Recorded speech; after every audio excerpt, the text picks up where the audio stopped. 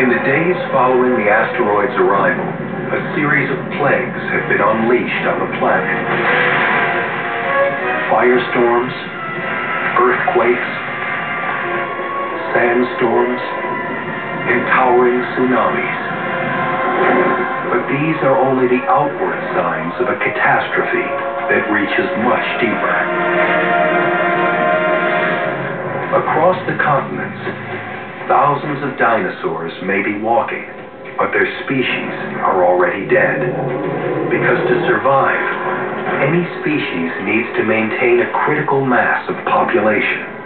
Fall below that threshold, and there's no way to climb back from certain extinction. The final nail in the coffin may take a while to develop, but it's no less deadly and no less final. The coup de grace for the dinosaurs comes from inside the planet. Because when a rock 10 kilometers across slams into the Earth at 72,000 kilometers per hour, it shoots 1 million megatons of energy straight into the ground.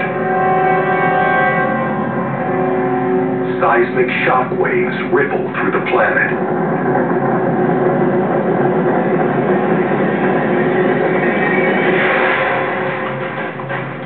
The aftershocks continue for months as tectonic plates shear and tear.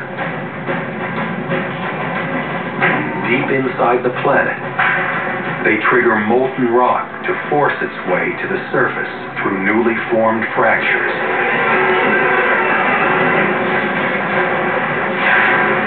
Until it explodes from the Earth's crust in violent volcanic eruptions. The seismic waves awaken dormant volcanoes around the world.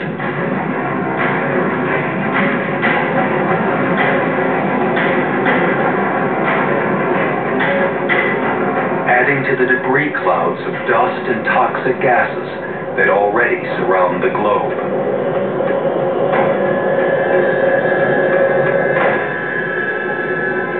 The shroud is already many kilometers deep.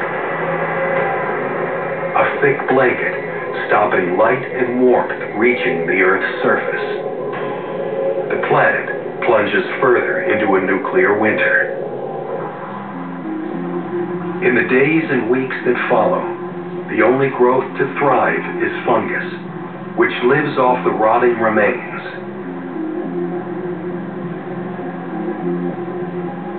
Here in Mongolia, few signs of dinosaurs remain.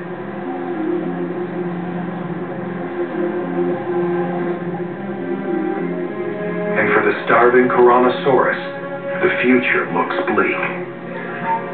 But it stays near the cave that has saved it twice in the past.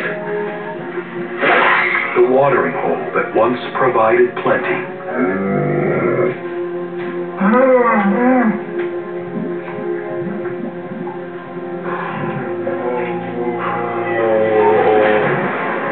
But the last Tyrannosaurus doesn't fall victim to starvation.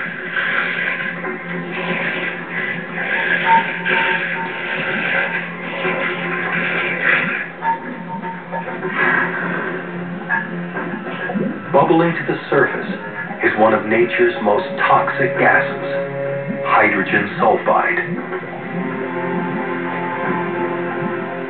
Released from deep underground by volcanic activity, it collects invisibly in low-lying areas, like the waterhole's natural basin.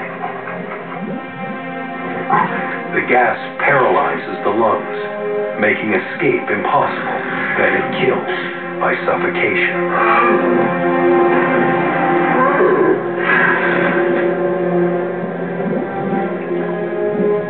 What was once a refuge is transformed into a death trap.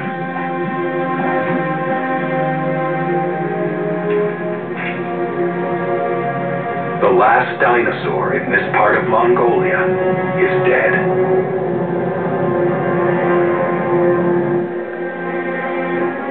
Mexico, too, is a graveyard.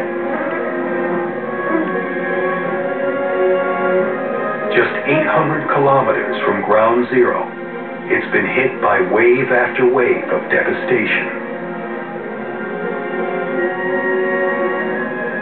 There would seem to be little else that nature could throw at it. And yet, amidst all this destruction, beneath a thin layer of charred soil, a lone Alamosaurus egg survives.